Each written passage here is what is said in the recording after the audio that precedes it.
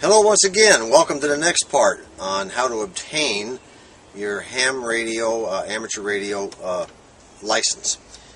It's been a while since I put up a video, and there's a reason for that. I've been studying for my test. I've decided to go ahead and take both the technician test exam and the general class exam on the same day.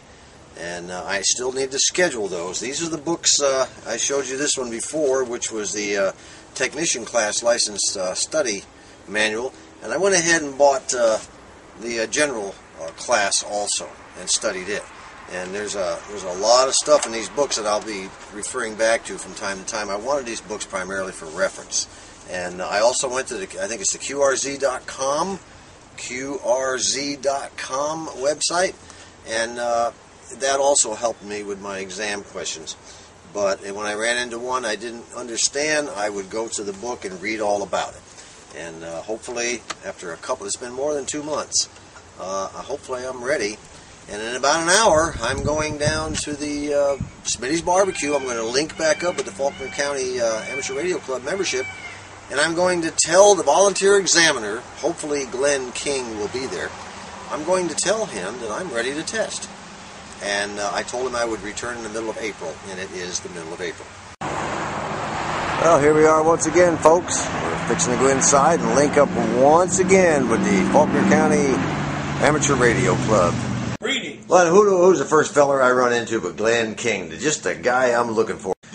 I come to tell you it is the middle of April, as I told you, and I am ready for my testing. Now, what do you have to say about that, young fella?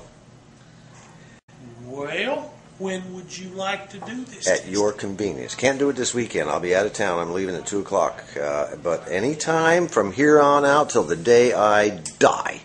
I will schedule a test for Monday. Be here at probably around 11:30. We can give you the test as soon as 3 VEs show up. Oh, okay. All right. I will be here at 11:30 Monday. Well, today is Monday. It is 11:34, and I'm fixing to head on into the barbecue place and take my ham license test for tech and general. Wish me luck, folks. Well, once again, Glenn is here, and he's got his bag of goodies to give me my test.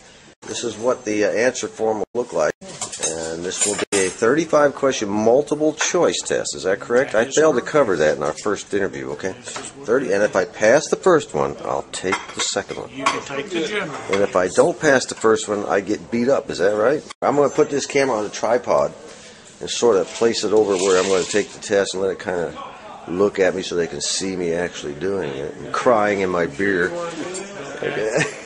Well, we have the duty now of looking at your picture ID.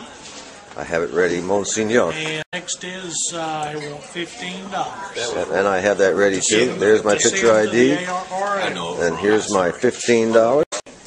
Okay, Glenn said I could go ahead and take my test right here at the corner of the table, right where I was sitting. So that's what I'm going to be doing in a couple of minutes.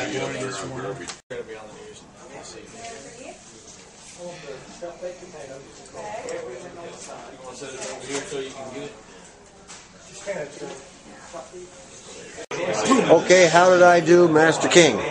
You did very well. You missed one total from both tests. Okay, so I got a general. You passed. I passed general both class license. The general class license. Congratulations, well, new ham. Thank you very much. Who all looked at my test? Who was the? Now it took 3 volunteer examiners. You were one. Who were the other 2? And you were number 2. And who was number 3? Frankie? No. No? Well, there he is right there. He's the 3rd volunteer examiner. Thanks a lot. Okay, guys, that's the end of this. That's how you get your license for a ham to become an amateur radio operator, correct? Correct. All right.